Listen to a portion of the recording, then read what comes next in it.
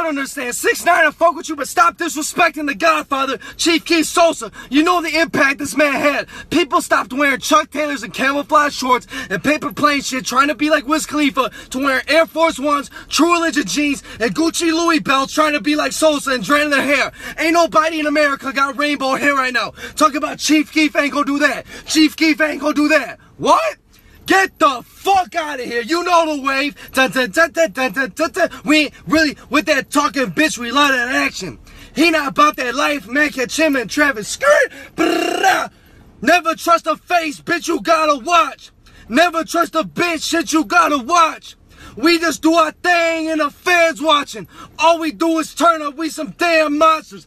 Catch up. Stop disrespecting Sosa. Fuck out of here. Doesn't make any sense. Who's smoking on the loud? Sosa.